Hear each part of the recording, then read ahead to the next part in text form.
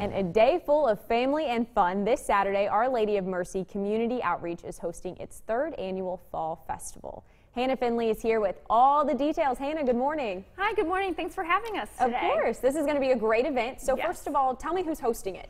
So Our Lady of Mercy Community Outreach is hosting the event. We are a nonprofit organization. We're celebrating 30 years in the community, and we serve residents of both downtown Charleston as well as Johns, James, and Wadmalaw Islands through basic needs, as well as health and wellness and education. Oh, wow. And that's a big deal because that is a broad area you are covering. It's very broad, so yes. So you're hosting events like this for family fun. It's free. Tell me about it. It's free. Yeah, this is our 3rd annual event.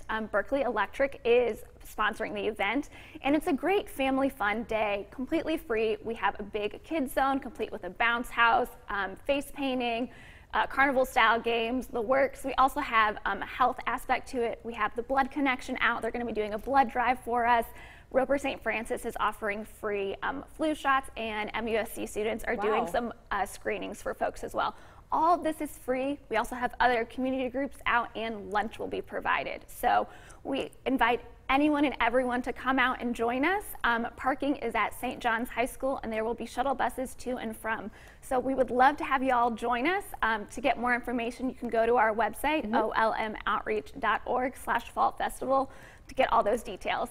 And this is a big deal. I mean, everything is free, like you said, the flu shots, there's huge health benefits to it. Yes. So what is the goal? Why host an event like this? So our goal is we're in the community to serve the community. And so whether it's putting on an event like this, it's also to educate folks about what resources are available and really just let folks know we're an approachable organization. We want you to come out and talk to us, ask us questions, whether you're interested in volunteering, getting involved in other ways, or you are looking for some assistance. We're here for everyone, and we want the community to come out and have a good time. Well, that's incredible, Hannah. Anything else you'd like to add?